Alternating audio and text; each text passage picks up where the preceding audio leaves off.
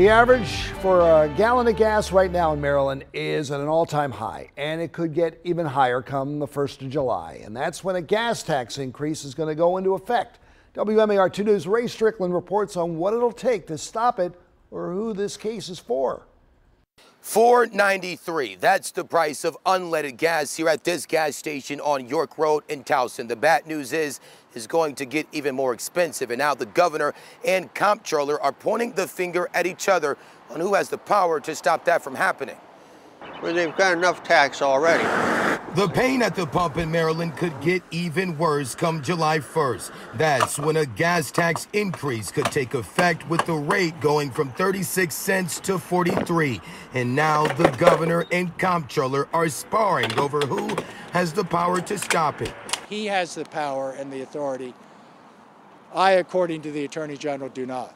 Comptroller Peter Franchot is now calling on Governor Larry Hogan to issue a state of emergency to suspend the gas tax, saying he and the legislature are the only ones who can bring relief at the pump for Marylanders. They can't pay for their child care. They can't pay for their rent. They can't pay for their food. And now they're not going to be able to pay for their gas, which is the only way they can get to their job.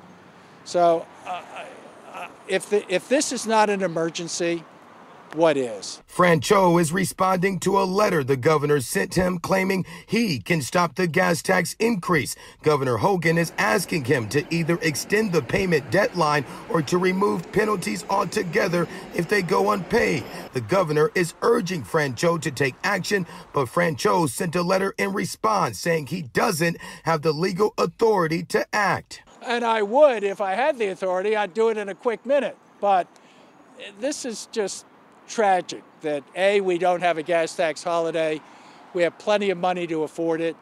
It worked beautifully for a month. It should continue, in my opinion, through September. The average price of gas is currently $4.61 in Maryland, a record high and a record that will get broken if something isn't done soon.